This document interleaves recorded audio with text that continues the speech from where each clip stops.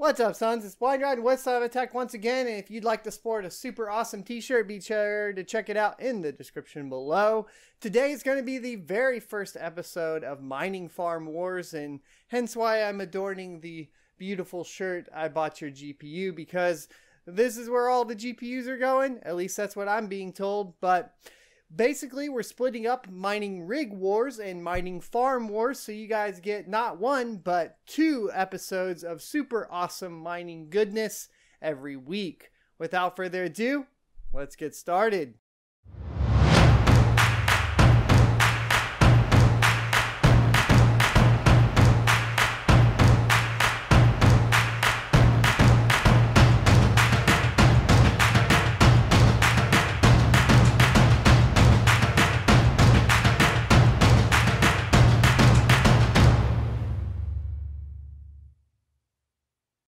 Welcome back. Starting things off, we have Pharmd, and you can vote for it up here in the corner. It's named Towering Inferno, so a great one to start off with, by Ed. His first rig is an Intel i3 3.9 GHz processor with the Biostar TB250BTC Pro, featuring 8 Sapphire RX 470 8GB cards, the Corsair Vengeance 8GB of DDR4, and a WD Green SSD 120GB with 2 Corsair TX850M power supplies. Rig 2 is rocking the Intel Celeron G3930 with once again the same motherboard as previously, and also rocking 8 Sapphire RX 470 8GB cards with the Corsair Vengeance 8GB DDR4 3000 memory, and once again the WD Green SSD 120GB, but instead of 2 power supplies, he has a single Xigmatek X-Miner 1600 watt power supply. Super curious on that one personally. Next we have Rig 3 finally for this one,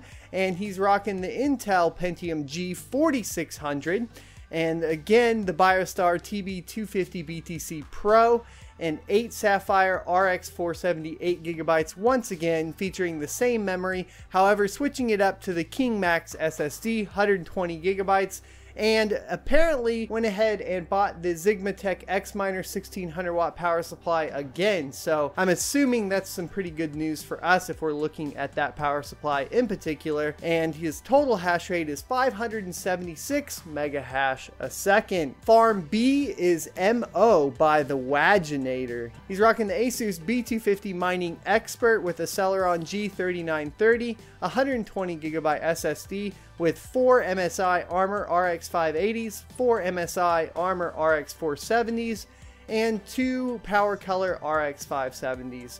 With the Cooler Master V1200 and Inland 600 watt power supplies, he's rocking about 277 mega hash a second on that particular rig. And then on his second rig, he has the ASRock FM2A88X Extreme 6 with the AMD A6 7400K and 8 gigs of RAM. Mixing it up here and using older parts is something I always like to see. Might as well put him to work. He's got 3 RX Vega 56s on this one, and the EVGA Supernova G3 1000 watt power supply. And he's a smart man here as he's put it on XMR with 5600 hash a second. So I think that's pretty good. He put the cards that are more, split these rigs up properly to where he has one on ETH and one on XMR, depending on, of course, the particular GPU's power or particular GPU specialty here. Next we have Pharmd Divan by Tony. This is a really cool custom rack that he built himself with a refrigerator water cooling system.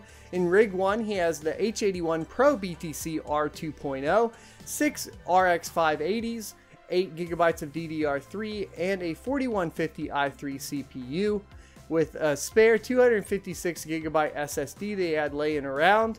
And on Rig 2, he's got the H110 Pro BTC Plus motherboard with 9 RX 580s, and another stick of DDR4, this time 8GB still, and a spare Samsung SSD, the 850 EVO 250GB with the G4600 processor. In this one, total hash rate's around 144 mega hash a second for all the rigs.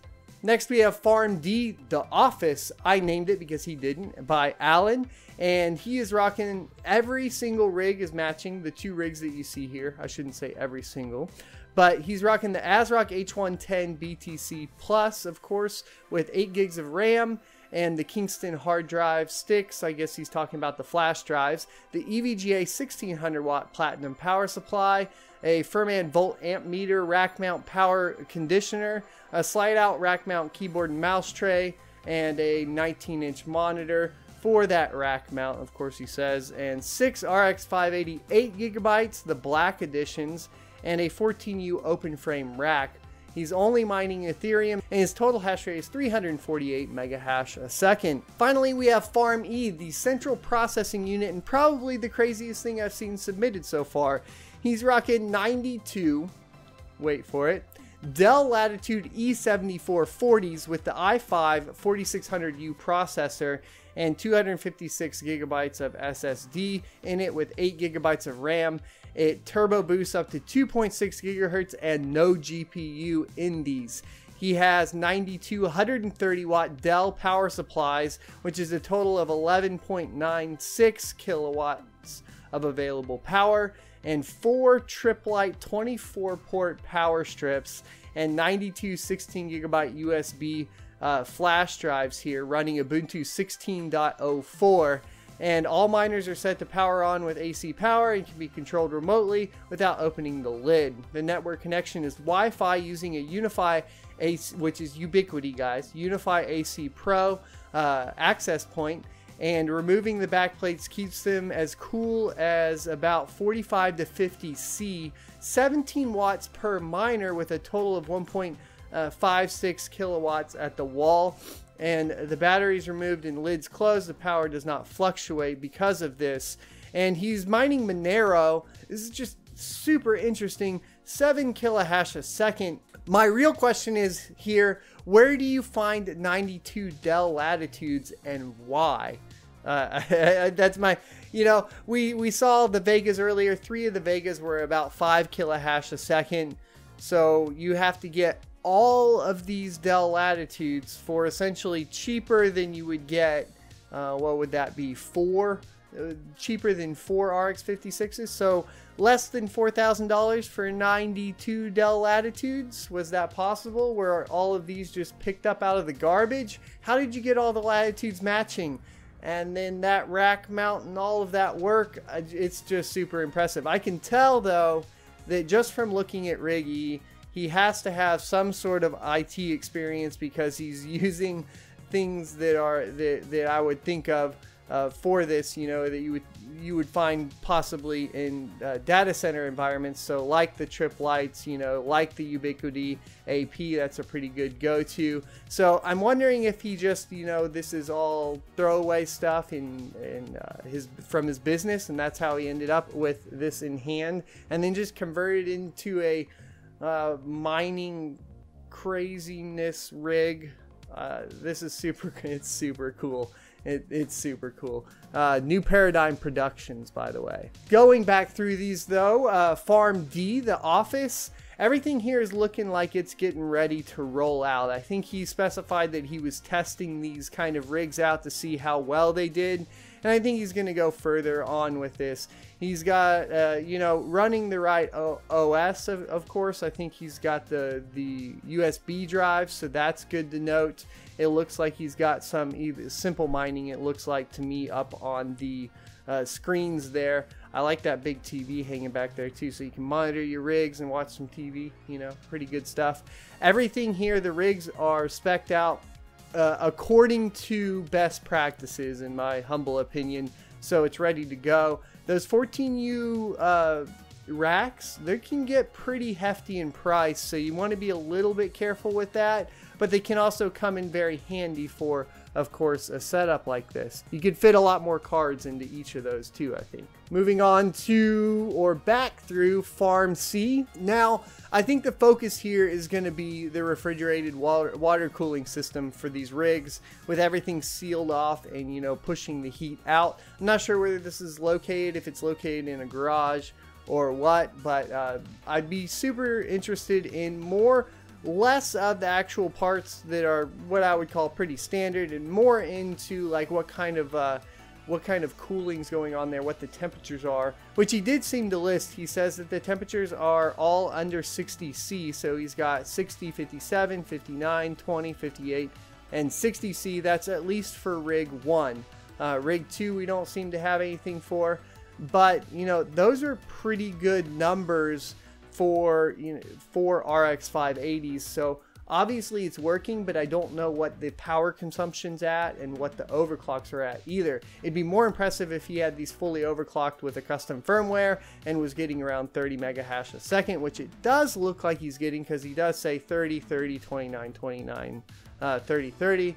And so that would typically, in a normal open air environment, run you closer to 70, 75 C. So that's about a 10 to 15 degree decrease with whatever custom frame that he's done here. So props on that. Moving on to Pharmd MO, he's basically gone with the shoe rack method of hanging the GPUs up like meat. The first rig is what I would consider a standard mining rig with a very good laid out kind of plan behind it, while the one that intrigues me a little bit more is the one with the AMD A6 7400K in it, because that just screams to me that he repurposed some old equipment, whether that was an old gaming rig and so on. That's super impressive to find out.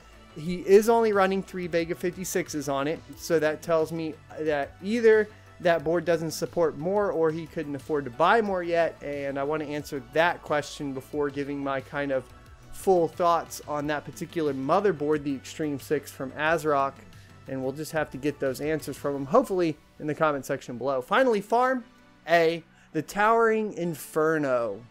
Every rig in this setup is laid out pretty much like I said before, to best practices, aside from the fact that because of the SSDs, I'm assuming he's running Windows 10, which can now, especially with the latest updates, cause some reliability and kind of prevent you from running 24/7. I do have a video you can check out up here in the corner that helps you out turn off some of the things like Windows updates permanently, and kind of can keep you up, you know, 24/7 a little bit more reliably. But Linux is just the way to go now, so that'd be my only complaint here. Everything else is about right. Of course, the actual rig build is custom wood frame stackable that he builds himself, and it does look like it's functioning very well, so props on that. And that's going to pretty much wrap it up. I hope you guys enjoyed the first episode of Farm Wars. Be sure to like, comment, and subscribe down below. Don't forget to check out the t-shirts, as well as all the Amazon affiliate links if you want to purchase some stuff. I get a kickback, of course, which helps us run the channel. I'll see you next Tuesday.